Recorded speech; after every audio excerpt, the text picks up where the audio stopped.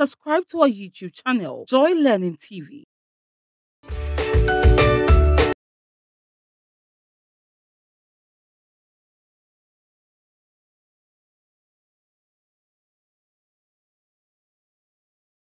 Hello there.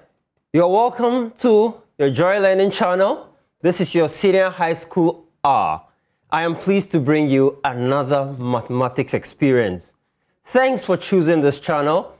My name is Danso. If this is your first time, I'm glad you made it here. If you are one of our regulars, thank you for keeping faith. I hope you continue to enjoy it. Today's lesson is focused on one of the most important parts of mathematics. Here I talk about calculus. Today we shall be treating the first part of calculus. We shall be treating the foundational, or if you like, the fundamental principles of calculus. So then, at the end of this lesson, it is our hope that you'll be able to do a number of things. And these things you must do, and do them very, very well. They are critical to your success as far as mathematics is concerned, especially if you intend to do a higher education, which I believe you want to. So, together, we should be able to define one of those fundamental principles called limits. You should be able to determine the limit of a given function. What is the limit? What is it all about? We'll get to explore it in a bit. Also, you should be able to determine what we call the derivatives of selected functions from first principles. What are first principles? What are derivatives? We'll also get to find out about these in a very short while. Thirdly, we should be able to determine the derivative of selected functions after we have determined them from their first principles. From the first principles, we will get general rules. From these general rules, we should be able to determine the derivatives of given functions. And then finally, we should be able to apply these rules of differentiation in determining different derivatives of functions. You would notice that in all of our objectives, certain words keep recurring. Words like derivatives, words like functions. These words are important, and that's why they bear repetition. It is because the entire subject of calculus rests with these two things. And so let us explore. What do we mean by calculus? What is calculus? Calculus is a Latin word. It really simply means a stone or something really small like a pebble. What has that got to do with math? It is because the ancient Romans and Greeks used the stone as, or stones, as a means of calculating. You see where the word calculating. So they use it as a reckoning device. So for example, you are going to vote. If you are in Ghana and I can't speak, we will say, Okotowa Abba. The Abba there will mean seed. In the Greek, Latin, Roman jurisdictions, it would have been calculia or stones. Something to represent what you stand for. So it was a reckoning device. So they were like stones, something small. Maybe the other reason for which it's called calculus is because it relates to change. And like every other field of study, chemistry, for example, you would want to understand things from their very, very basic component. For example, in chemistry, you deal with atomic particles, where you deal with protons, neutrons, electrons. If you were treating biology, you'll be interested in cell structure because it is the most basic unit of human existence or even of life. So you want to understand the cell structure of a plant, the cell structure of animals, etc., etc. So things like calculus will deal with little changes. We call them infinitesimals. It means they are very little, but those little changes helps us to understand bigger changes. Let me give you an illustration. Imagine a stone falling from a height, say 10 meters. Now, when the stone gets to the 5th meter in the air, would it be the same time it will cover as from the 5th mark down to the 0 mark? So 10 to 5. Would it be the same time as 5 to 0. Or let's say between 10 and 7.5, will it be the same thing as from 7.5 to 5? We try to understand those little differences. So we call calculus the arithmetic of change, and usually of little change. So we call them arithmetic of infinitesimals. All right. So it helps us to know the net effect of related parameters on an entire system. Now, this definition may not sound very standard, but it covers the whole idea of functions. So we'll deal with that in a short while. What are functions?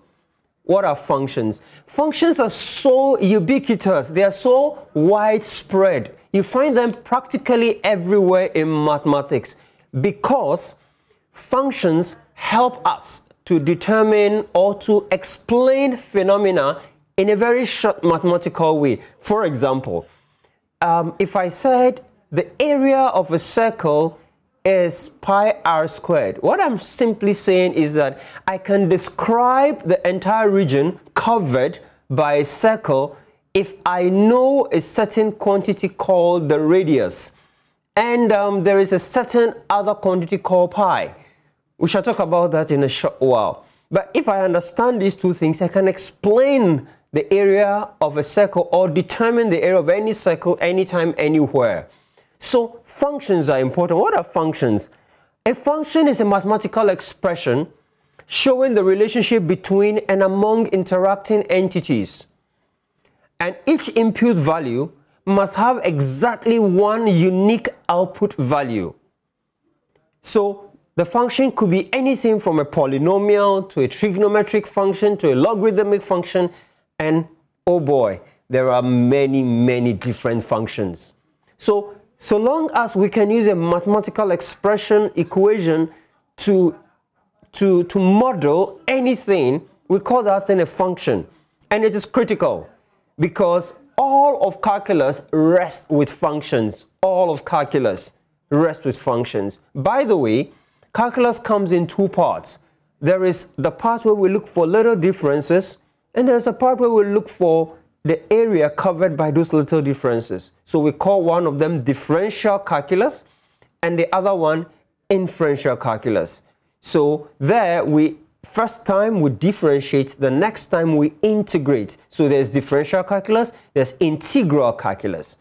All right, so what are the kind of functions we have?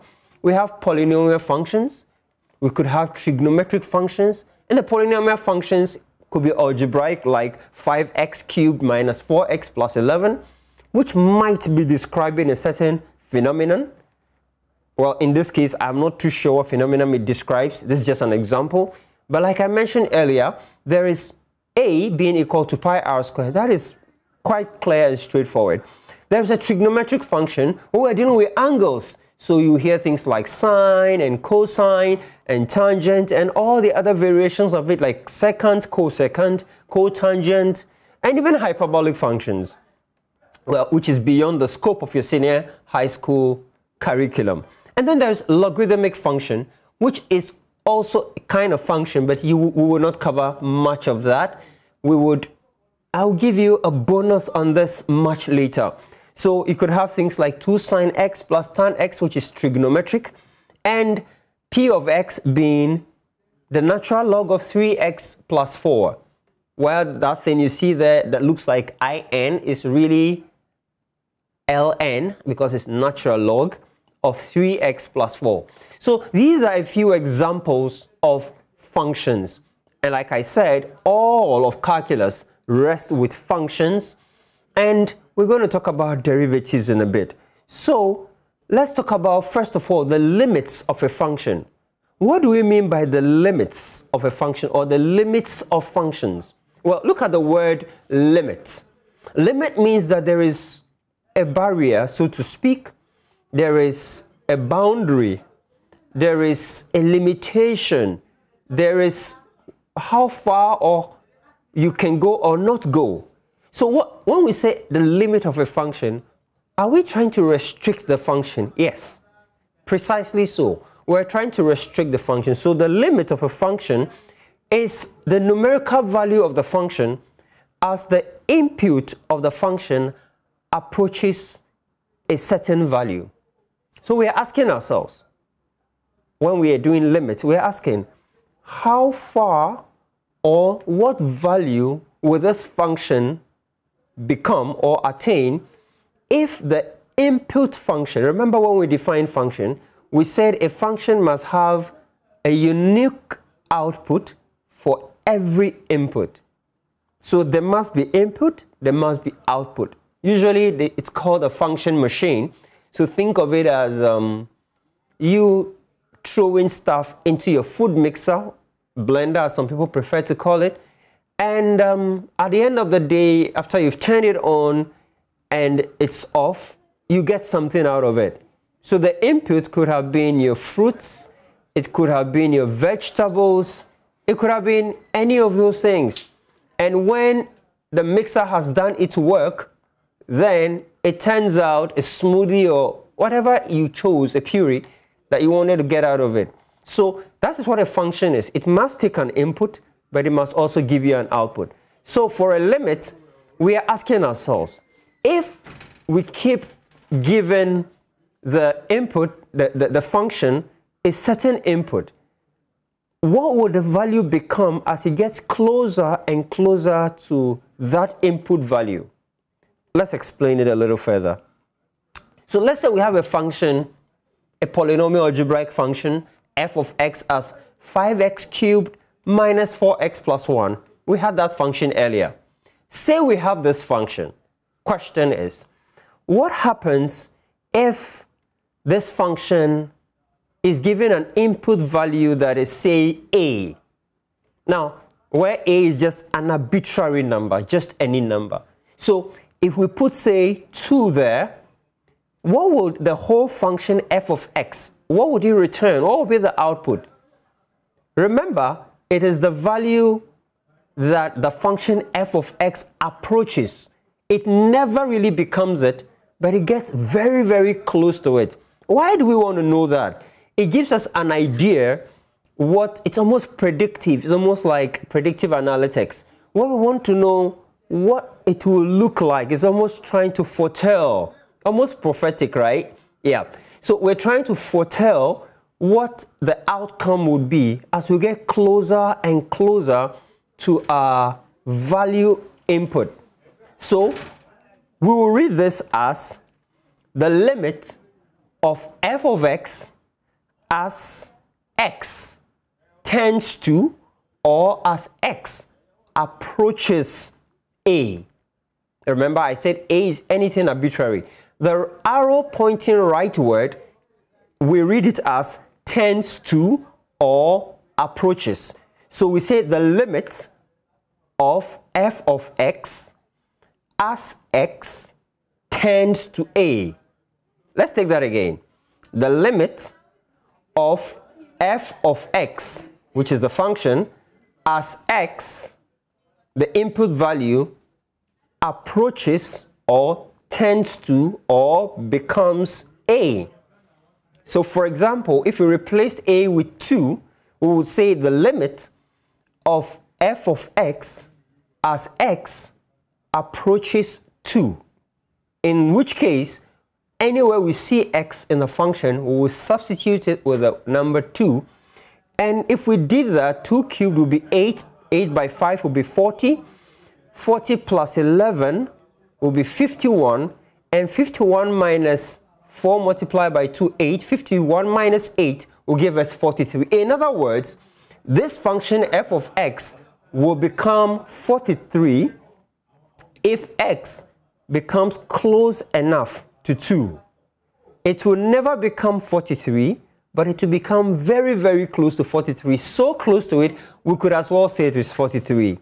Well, there is a very nice name for it. We call that the asymptote. That is just for your learning. All right. Just something to, remember. All right, so that's a limit. That is the concept of the limit. Why is it important in calculus? It is because, like I said, calculus deals with functions, and functions are a description of a phenomenon.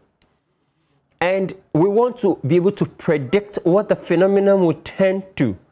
or become if we put in a certain value. So we put in arbitrary values to find out what's going to happen. So what kind of functions, what kind of limits do we have? Well, we have as many different limits as there are functions. So if there are 30 functions, we have 30 different ways of finding the limits. But it's not really complicated. It's pretty straightforward. So let's look at a few examples. So let's say we have the limits of constants, we have the limits of functions with powers, and then we have limits of product of functions. These are three very quick examples, and I'll illustrate each of them pretty soon. So there's limits of constants, in other words, where the function is a constant.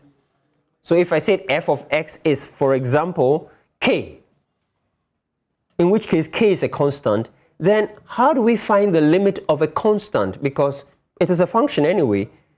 All right, so how do we find it? Quite simple. The limit of k as x tends to a will simply be k. Because you'll recall that when we have k, it is actually k x to the power 0. And so long as x is not 0, any other value exponent 0 should give us 1, so long as x is not 0. So the limit of k as x tends to a must give us k. Let's illustrate that with a simple example. So say we have the limit of 8 as x tends to 3. The answer will simply be 8, because 3 to the power 0, this will be 8 x to the power 0. We don't write that because we know that so long as x is not 0, any other number raised to the power 0 must be 1. So 3 to the power 0 will be 1, and 1 times 8 will simply be 8. Pretty straightforward. So whenever you have to find the limit of a constant, it will be the constant itself. Nothing really changes. What about the limits of functions with powers? So let's say we have a function, and the function has a power. Its exponent something, has an index. So for example, let's say we have f of x equals x exponent k, where k is a real number, okay? So where k belongs to the set of real numbers R. Well, what would it look like? Well, quite simply, it will be the limit of x to the power k as x tends to a will simply be a to the power k. Simple. So all you simply do is replace x with the value that the limit is tending to. Okay, the x is tending to, I beg your pardon. And that's all. So for example, if we have the limit of x to the power 5 as x approaches 3, it will simply be 3 exponent 5. And 3 exponent 5 will be 3 by 3 by 3 by 3, and then multiply by 3 5 times. That will be 243. So if your limit is to a power and x is tending to an arbitrary number a, then you have a to the power k, where k is the power or the exponent. Okay, in the third example, we have treated constants, we've treated functions with the powers of k, where k belongs to the set of real numbers. What if it is a product of functions? So there are 2 or 3 or 4, 5, 6 different functions together that make another function. How do we treat that? Well, pretty straightforward. So we have f of x, for example. If f of x is a product of g of x and h of x, and I hope these terminologies do not confuse you. When we say f of x, we simply mean the entire function is called f, but it depends on one input variable x. When we say g of x, it means it is another function. We call that function g, but its input function is also x. Same with h of x. So it's not really confusing. All right, we just named that function. So for example, the area of a circle, we could call it a. And we say a of r because the area of a circle depends on the radius. So x is what the whole function depends on. In terms of the area of a circle, it all depends on the radius. If it was the volume of, say, a cylinder, the volume of a cylinder depends on two things: the radius of the cylinder and the height of the cylinder. So it will not depend on one thing in that case, and we'll speak about that sometime later. So if it's a product of functions, what do? Well, find the limits of each of the different functions and simply multiply them. Just pretty simple. So you do the same thing you would have done in the previous cases, and then you just multiply the answers you get. So for example, if we're going to find the limit of, say, 2x minus 1, which is, say, our g of x, and 4 plus x, which we may call h of x, so we could call all of this h of x, and we could call all of this g of x. What we simply do is to find, as x tends to 0, is to find the limit of g of x, which will give us effectively negative 1. Because if we substitute 0 here, we get 2 multiplied by 0, which will be 0, multiplied minus 1, which gives us negative 1. Then we find the limit of h of x, in which case we simply substitute again. We put 0 there, and we get 4 plus 0, which gives us 4. If we multiply negative 1 by 4, we will get negative 4. So when you have a function which is a product of two other functions, all you simply do is find the limits of each component function and then multiply the values you get in both. I guess this is pretty straightforward. All right, let's go to some more complicated one. Not that complicated. If you get the trick in code, you have really not much to worry about. So I guess you are cool with this. All right. So what if we have, say, the limit of a rational function? What do we mean by a rational function? Remember rational numbers in your core math class? Okay. We say a rational number is any number that can be represented as the division of any two real numbers, right? That would be a rational number.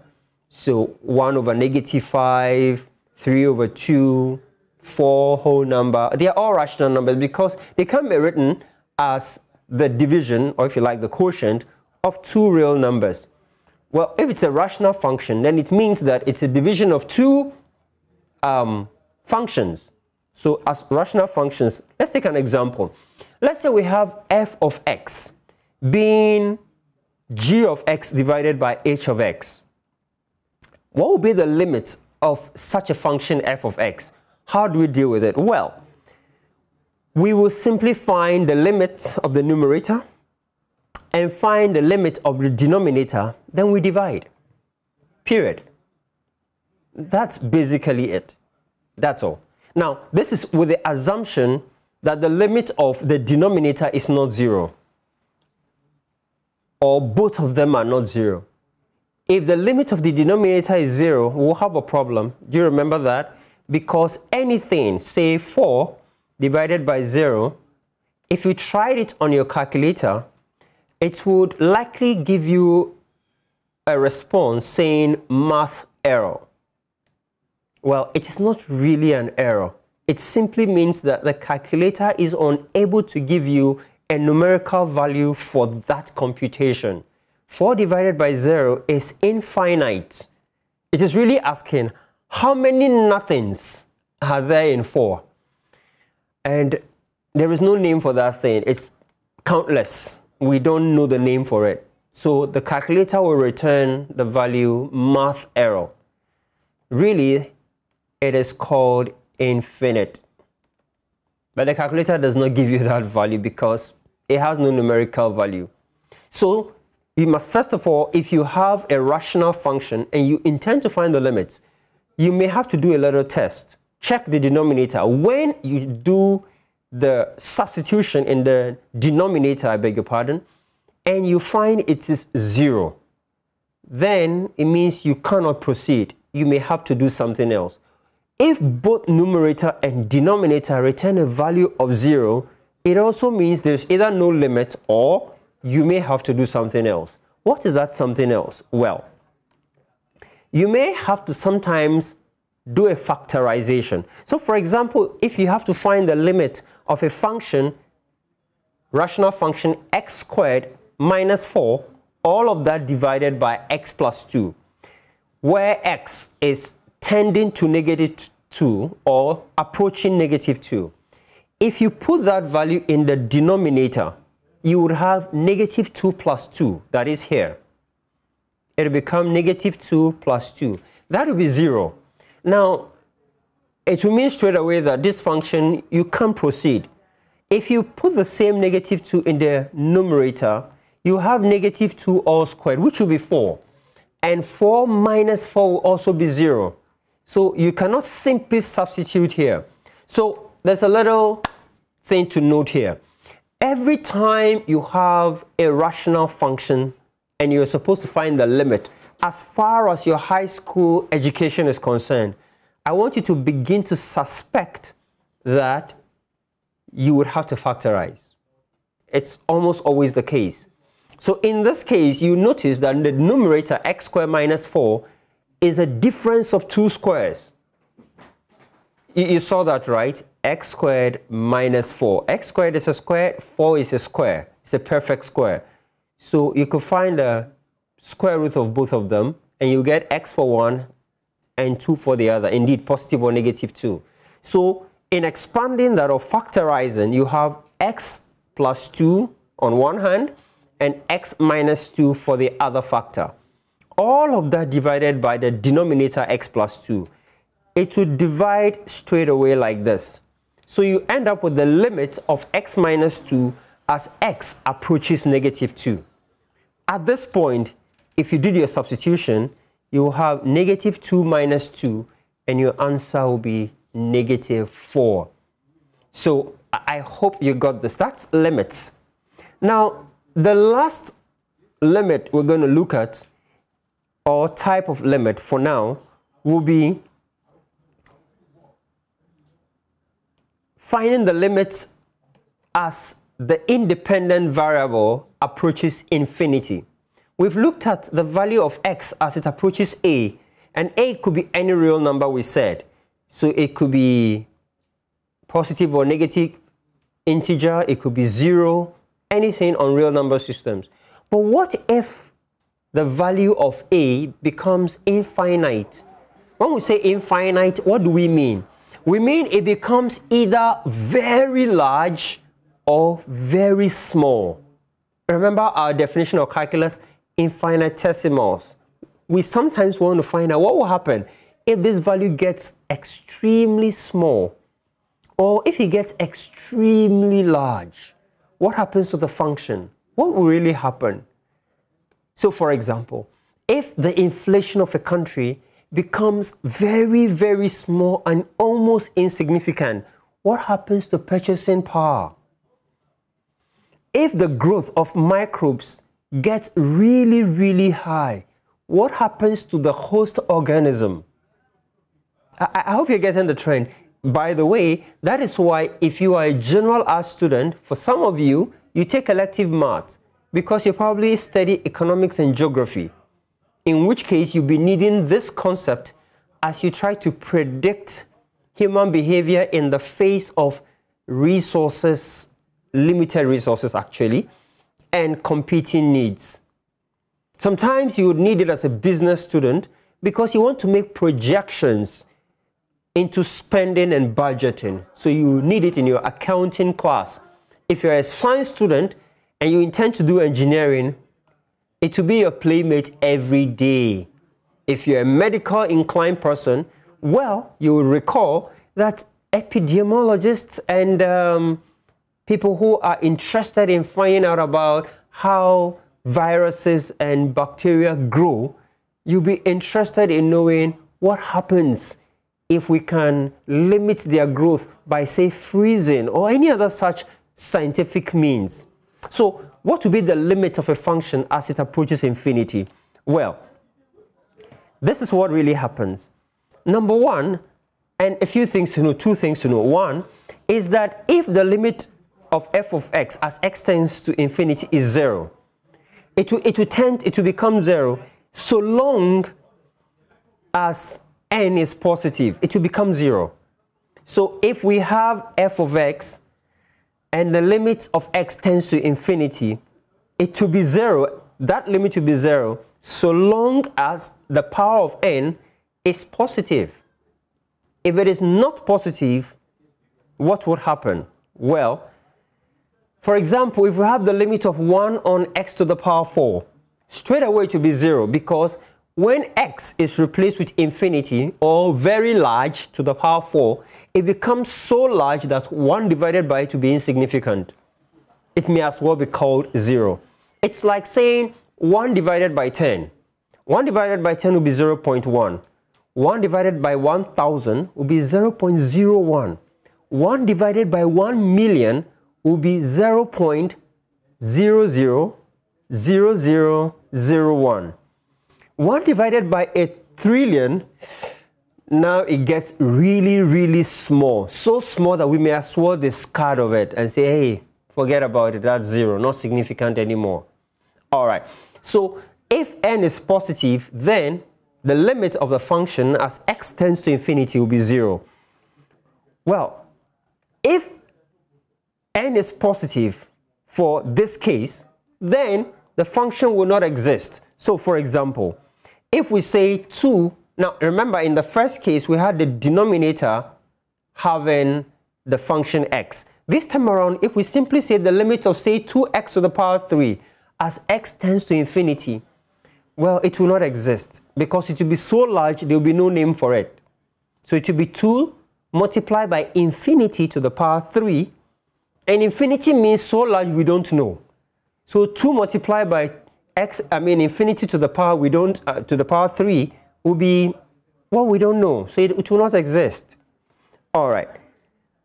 So if the function is rational, then the limit would exist under the conditions. In this case, you would have to divide each of the terms of the function by the highest power in there. Let's take an example. So let's say we have the limit of 6x squared minus 3x plus 1, all divided by 5x squared minus 2.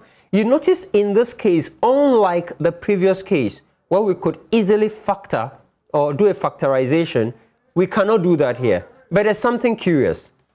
We notice that the highest power of x, the input value here, is x squared. So we divide each term in the numerator as well as the denominator by x squared. This is what it will look like. So x squared divided by 6x squared, I beg your pardon, divided by x squared, minus 3x divided by x squared, plus 1 divided by x squared. All of that divided by 5x squared divided by x squared, minus 2 divided by x squared. What have I done? Because the function is rational and x is tending to infinity, I am dividing each term in the numerator as well as the denominator by the highest power of x. If the highest power of x were simply x, I would have divided each by x. But the highest power in this case is x squared. So I have divided each term in the numerator as well as the denominator by x squared. When we do that, this takes itself out. Here you're left with 1.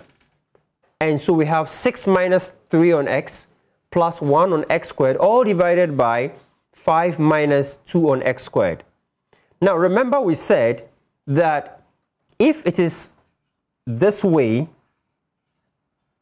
it will become 0 as well as this way. So we would have 6 minus 0 plus 0 divided by 5 minus 0.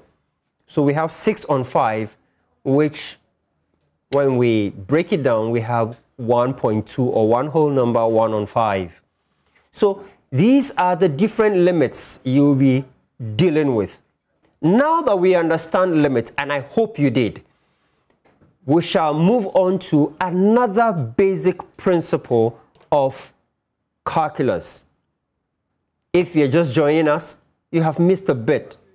I would encourage that you go back, if you are not watching on YouTube, to go back and replay the previous section, because the next session will depend on what we have treated so far.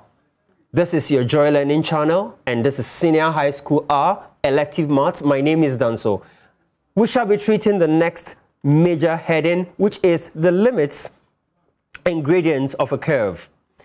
Let's look at this very quickly. Now, look at the diagram on your left. So on your left, we have the XY coordinate. We shall talk about the one on the right very soon. The XY coordinate. If we had a line there, for this, it will represent a function. It will be a linear function. That is why it's a line. For this linear function, we normally would be able to find a number of things for this linear function. For example, we could tell the distance between 2 points on the line. We could tell the inclination of the line to the x-axis, and a number of things. Now, one of the things you would normally find in your coordinate geometry class is to find the gradient of this line. Now, to find the gradient of this line, we simply pick 2 points, as you can see on your screen, those 2 little dots on the line. Let's call those 2 points x1, y1, x2, y2. Now, if we call those 2 points, points A and B, so represented, then we can find the gradient of the line. Of course, we can also find the equation of the line and all of that, but that's not my interest for now. Now, why do we need to understand limits and the gradients of a curve? It's because they are connected, and watch out for the connection. The moment we have those 2 points, then we can tell the difference between the x coordinates of the 2 different points A and B. The same will happen for the y coordinates of the 2 different points. The differences in those points, now notice the word I use, differences. Those differences will represent as delta y, delta x, where delta y is change in the value of y and delta x is change in the value of x. What is the change? y2 minus y1. Forgive when I say y2, I actually mean y subscript 2. But just so that it's not a mouthful. So y2 minus y1 divided by x2 minus x1. Of course, you can flip it the other way around. y1 minus y2, x1 minus x2. What does that give us? It gives us something you're used to. It's called the gradient. The gradient is, in description, your rise over your run. So when you're walking up a staircase, you're actually ascending vertical, but you're ascending vertical by moving horizontal. So it is your vertical divided by your horizontal. That is what you call your inclination or your gradient. So if you have a staircase that is very sharply inclined, after a few steps, you feel some tug in your thigh muscles. It means it's very steep. If it is smooth or lower, you don't really feel it. You feel cool going up and down it. So that is the gradient. Now, the gradient of a line is consistent. So whether I chose another point between A and B, which I call, say, C, the gradient of AB will be the same thing as AC. And indeed, it will be the same gradient CB. But what if it was not a line? What if it was a curve? What will happen? Okay. So we have a curve like that. Now, look at that curve again. It is not the line. We had the line before, but now we have a curve. Now, when you have a curve, it means that it is not straight. If we bring the values close together, it may look straight.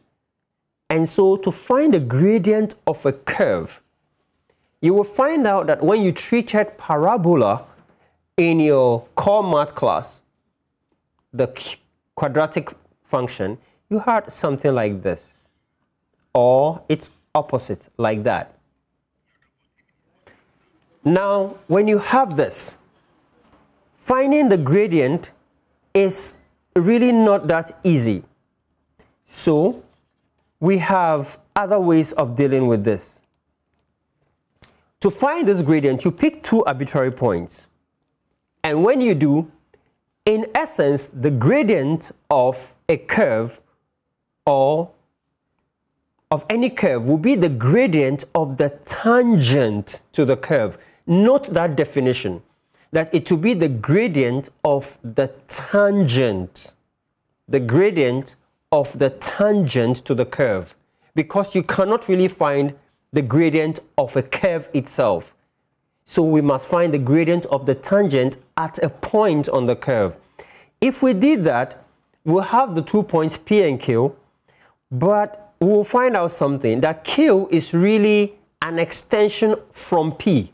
So it will be x1 plus a little change in x1. And y2 will be y1 plus a little change in y1. So if we had that as x1, y1, then this new point, which we would call x2, will be a change in x1, which is delta x, and for y, it will be a change in delta y. So that will be our x2, and our gradient will then be the differences, which is f of x plus delta x minus f of x, all divided by the change in x, which is delta x. Now, this is small letter delta. That is the capital letter. So they mean the same thing, like this one. All right, so just as I said y2 minus y1, this is more like saying y2, and this is like saying y1. Whereas x2 minus x1 is simply change in x, which is delta x. I hope you got that. All right, so that is it. And now, so let's go to first principles. I hope that with first principles, you should be able to navigate your way. So look at this. This is Gottfried Leibniz notation, and we have just visited it a while ago. So whenever you see this, we say that dy, and this is how we read it, dy dx. That is how we read this one. Dy dx is equal to the limit of delta y on delta x as delta x approaches 0. It is equal to that expression you see on your right.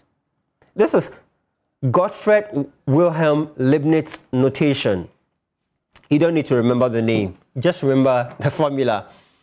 Leibniz was a very interesting German mathematician, and his contribution, as well as that of the famed English mathematician Sir Isaac Newton, gave us a revolutionary concept called calculus. Well, there's a functional notation for it where we replace the delta x with h. So you could have it this same way, but you could have, instead of dy dx, we have f prime of x.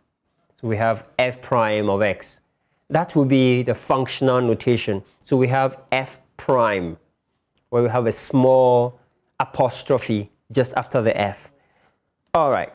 Sometimes we reduce everything. So let's look at an example, and hopefully you should be able to appreciate this quite well. So we say from first principle, determine the derivative of f of x. What do we mean by a derivative? Like we have crude oil, and when you take crude oil through a fractional distillation, you get derivatives like premium motor spirit, you get kerosene, you get gas, you get bitumen, you get tar. Those are the byproducts, so to speak, the derivatives of crude oil. In math, whenever you have a function and you try to find the gradient of the function at different points, you have what we call a derivative. It goes by other names. We could also call it the gradient function. Okay, so we could call it the derivative, the gradient function, the differential coefficient. So any of those names, derivative, differential coefficient, gradient function, they all mean the same thing. Now, from first principles, it goes this way. If f of x equals to 6x, then we're going to just introduce our equation Leibniz. So we would all the functional notation. By the way, this x ought to be down here. Okay, forgive the typo. All right, so what do? We simply say 6 multiplying x plus an increase in x from this equation minus the original function, which is this. So we have minus 6x, all divided by delta x. Now what do? we divide each part. When we divide each part, this would essentially be 6x minus 6x. That would be 0. So we end up with 6 dx on dx as dx tends to 0. Now, if we divide this, it will become the limit of 6. And remember, the limit of a constant is the constant. So in this case, from first principles, the limit of 6 as delta x tends to 0 will be 6. That is first principles. Let's take a second example and see if you'd appreciate it. All right. What about 2x cubed from first principles? Let's find the derivative. We'll go through the same procedure. We'll quote Leibniz. This time around, you notice I have substituted the x with, or delta x with h. Well, that is just another way of writing it, just so that you don't have to write too many of those Greek alphabets. You can just say h, where h is the difference. All right. So this time around, I have 2 multiplying x plus the difference h, or the change h, to the power 3, minus the function 2x cubed, all divided by the difference h. Now, we have to expand x plus h to the power 3 first. And you can use any method, your normal expansion, or you can use your Pascal's triangle, or you can use your binomial theorem, whichever one suits you. When you are done, you multiply by 2. It will give us everything up to this point. So that is the expansion you get here. 2x cubed plus 6x squared h plus 6x h squared plus 2 multiplied by h to the power 3, all minus 2x cubed.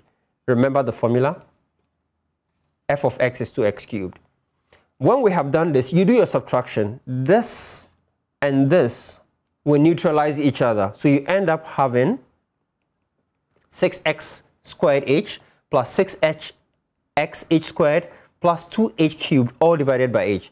When we divide each of the terms by h, the h here goes, we're left with 1 here, and at the end, instead of 2h cubed, 1 goes, so we have 2h squared.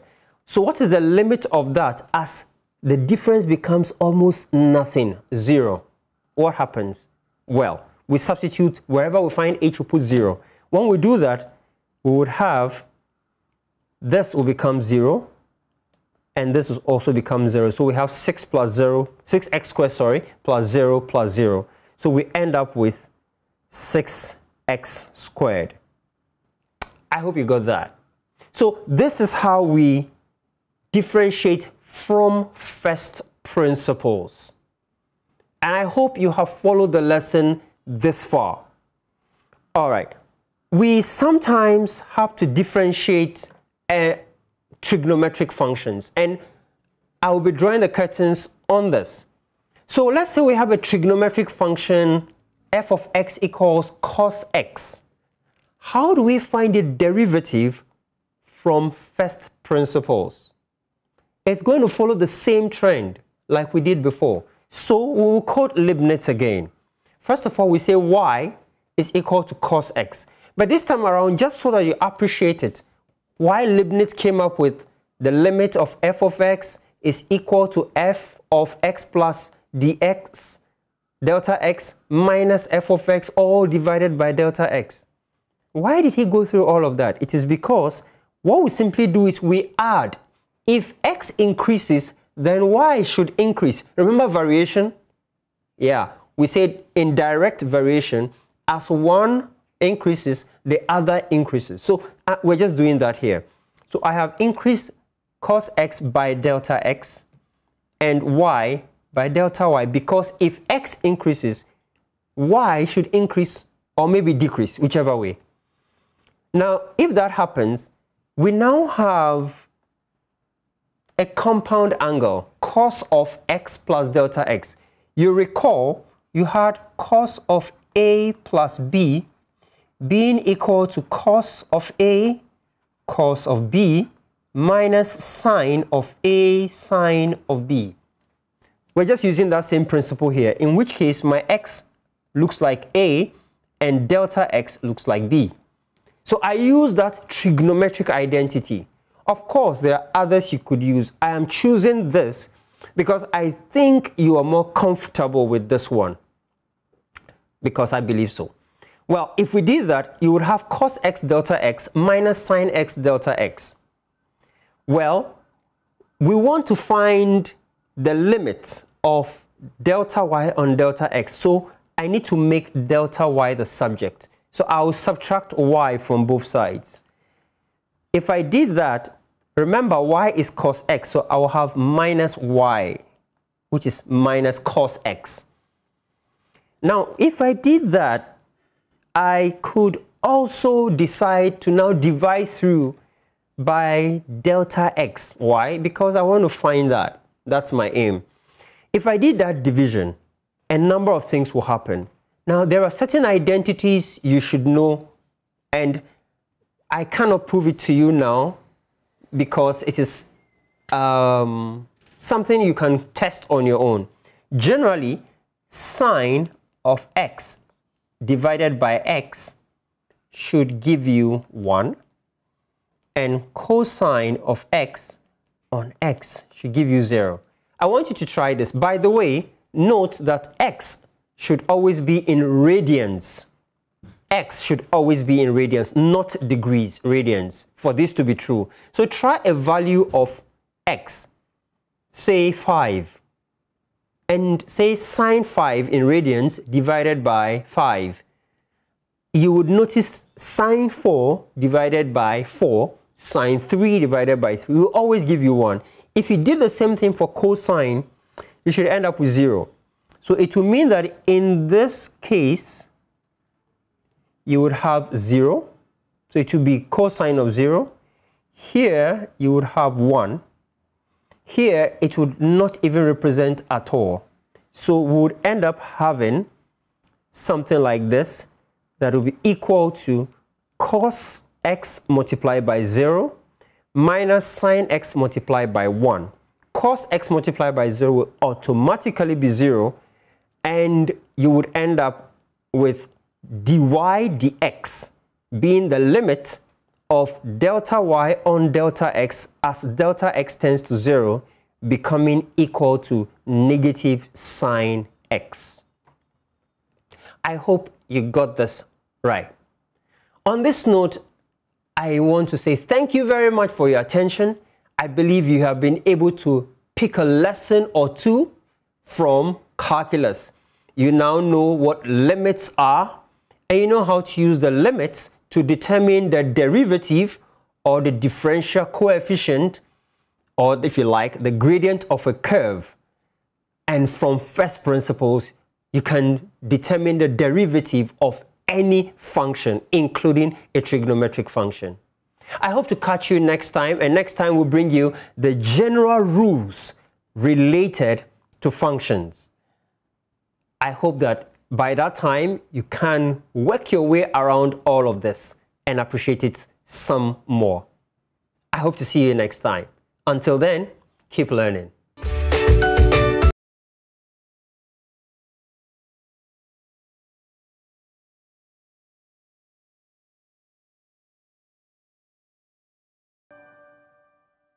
Subscribe to our YouTube channel, Joy Learning TV.